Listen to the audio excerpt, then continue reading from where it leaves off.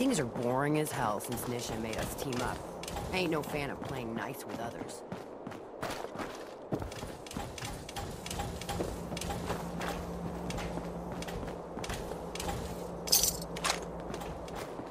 Damn Nuka Cola song stuck in my head again.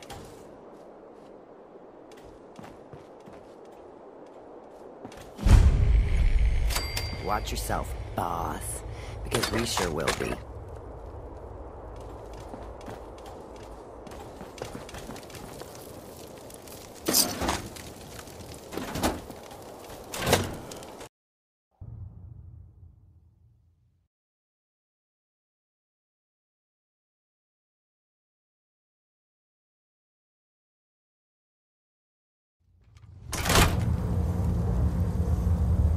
Come on, girl. You know we should run this place. Not some little greenie Gage. Hey, it's your main man, Red Eye here, sending out some big congratulations to our brand new overboss. Screws this up, he knows we'll skin him alive.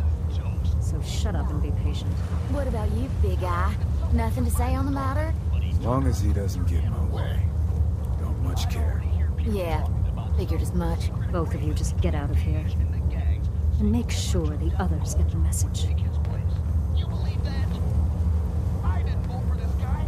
Don't look like much to me. You want to talk? Hey there. Nisha. So, you're Gage's little pet project.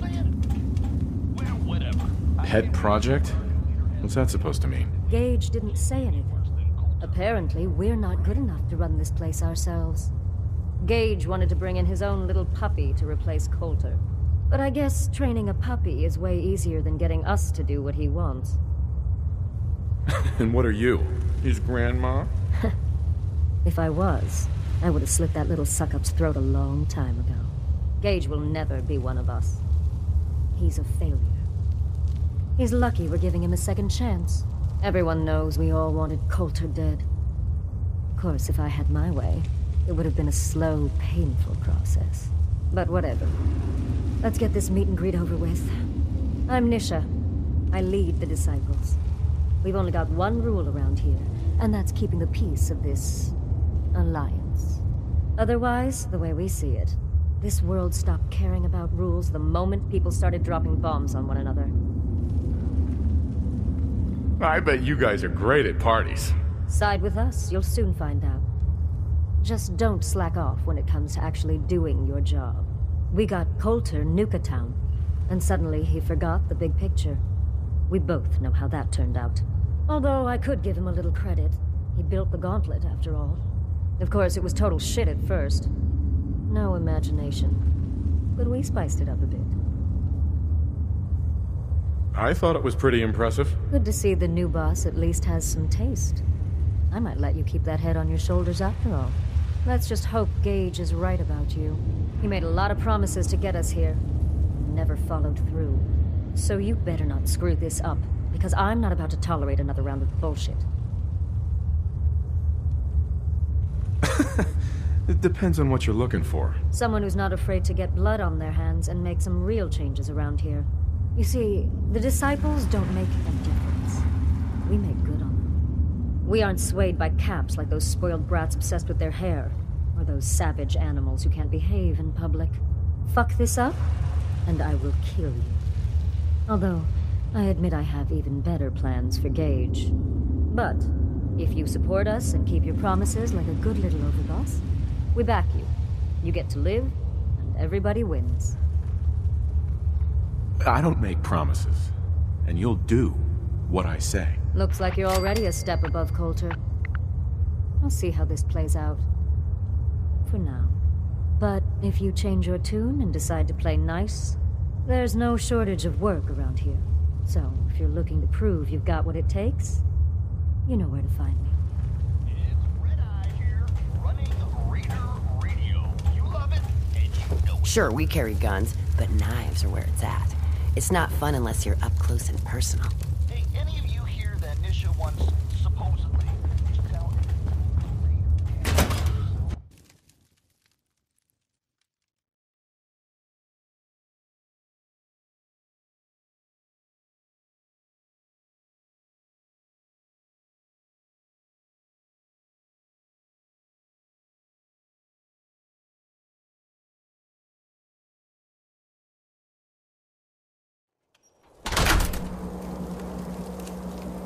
If you come across any hebologist crazies, just ignore them.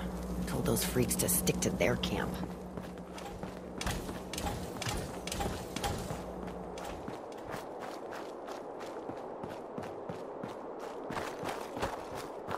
Heard you put a pretty good beat down on Val. What happened? I was out of smoke since she didn't want to hook me up. Hell, in that case, she deserved it. Would've been a lot worse for a cigarette. I remember.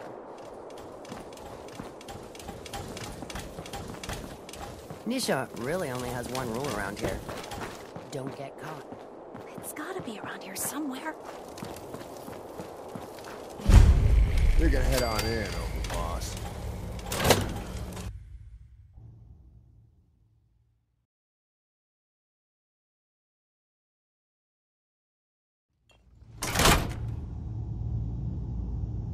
Sorry, Max. All anyone's turned up so far is that he's got that pit boy on his arm. So, our new overboss is a vault dweller.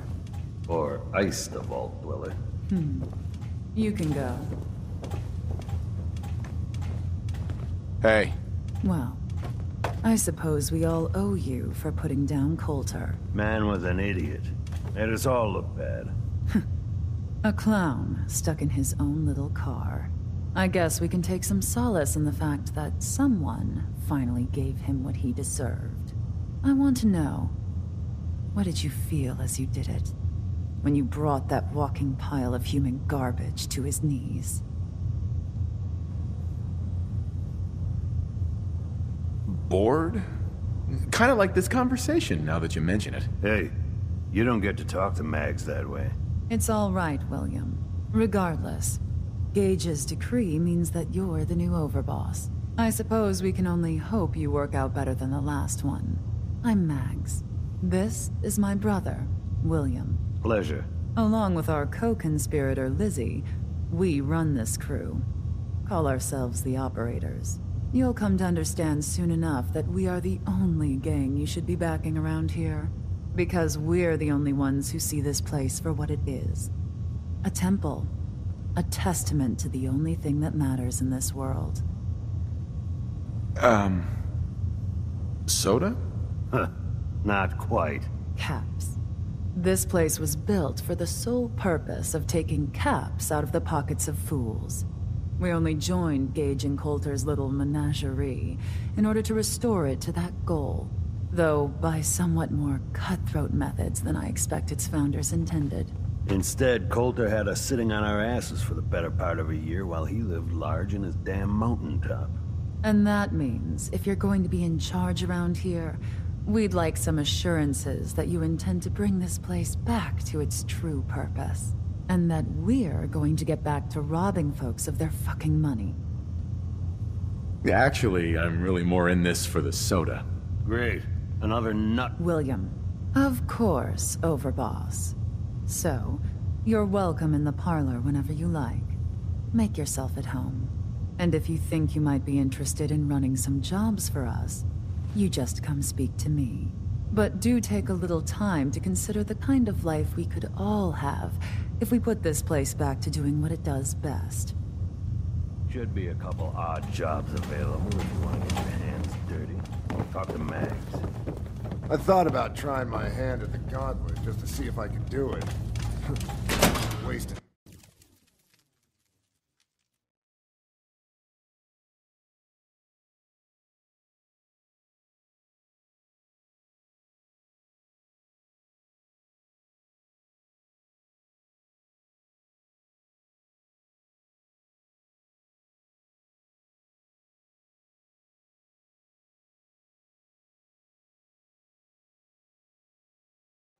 Master William normally had me frisk visitors. But you get special treatment.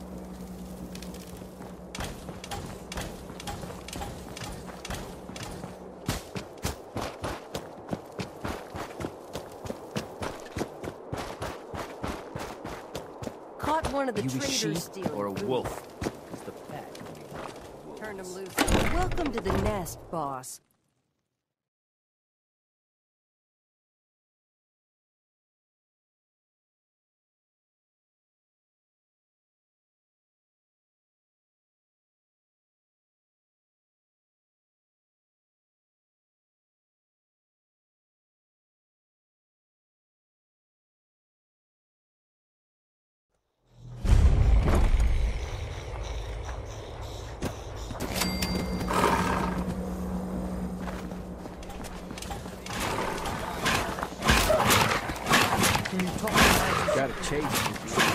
killing you. Tell me, did you have to wait in a long line to see me? No. I walked right up to you. Exactly. Most can handle their own shit. Don't bother me about it. Help finding a new place here? No? No. I can handle it. There's plenty of colors in the campus if you can. It ain't easy keeping a zoo. We all do our part. Now that I get a closer look at you, not sure I'm good at this new overboss thing. I'll send you my resume. The fuck's a resume? Whatever, don't matter. Name's Mason, Pax Alpha. This here's our side. You might be overboss for now, but I'm the boss of the pack, and it's gonna stay that way. Long as you don't go forgetting that, we're gonna be fine. The pack? You smell like animals. I've heard that one before.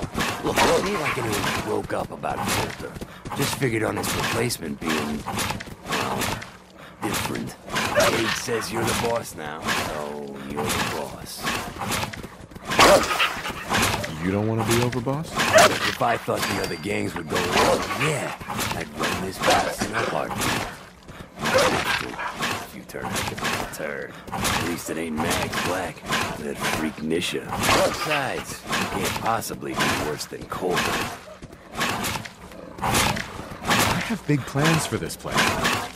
You'll see. Maybe the real deal. We thought Coulter was the real deal, too. He was laying in a pool of his own blood. Don't get me wrong, Coulter was definitely overboss, not a man. Things were good in the beginning. Really good. But that was a year ago. Then Coulter went soft. Wanted to take stock in what we achieved. I'm listening. Sure, this place beats living in the shitholes we had out there. But it ain't the pals and packs we signed up for. Ain't none of us happy, not even the disciples. And they're normally a chipper bunch, they're drenched in blood. Things were going to hell fast, but Gage breaks back. Got us together, promised to find something to deal with Coulter. So, what's the real story behind Gage? Hey, I only know what I've heard. Story is that Gage talked Coulter into becoming the boss. And he got you involved, didn't he? Maybe he likes people owing him. Maybe it lets him get things done without getting dirt on his hands. After Coulter went soft, Gage got us behind closed doors and promised he'd get someone to off Coulter. And you did.